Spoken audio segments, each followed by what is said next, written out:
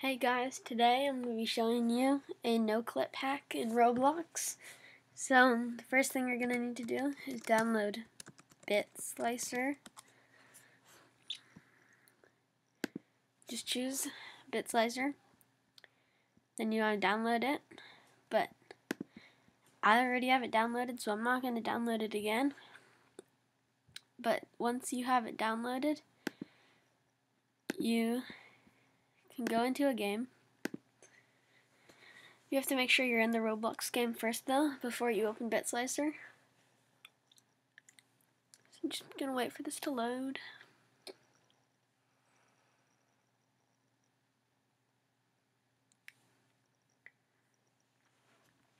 Okay, so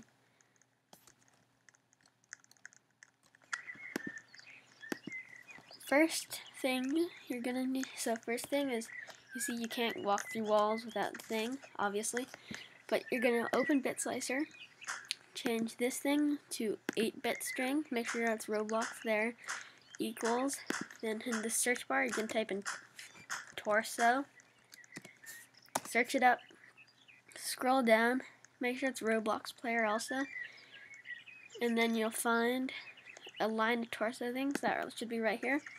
Hold down shift and the down button, highlight all them, right click, edit variable values, delete it so it's blank, okay, and then go back into the game, don't save, go back into the game, reset your character,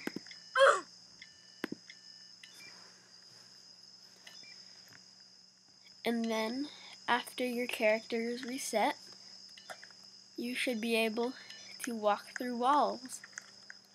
So here's some demonstrations of it working. So you can walk through walls here, anywhere you want basically. So I just figured this out today, and I thought that I would show you guys the video.